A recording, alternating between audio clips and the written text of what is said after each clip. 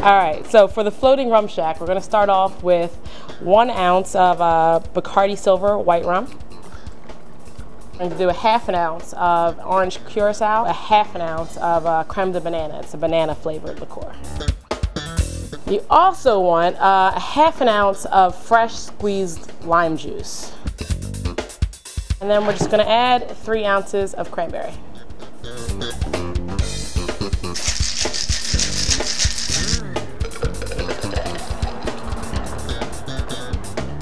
And finish it off with a float of Whaler's dark rum.